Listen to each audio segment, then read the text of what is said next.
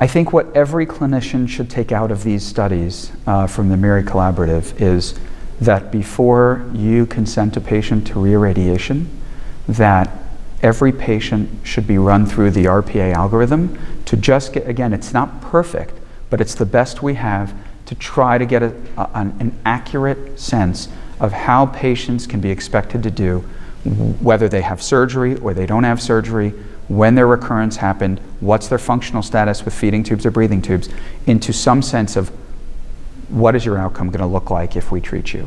And by doing that, it'll just much better inform that conversation of the risks and the benefits of treatment. That's the first step. I think the second kind of primary feature that this will inform all radiation oncologists about is that there are now two legitimate ways to reirradiate patients. There's IMRT, which has been around for kind of a while. There's SBRT, which is a newer technology that's kind of less adopted and a lot of people are less comfortable with.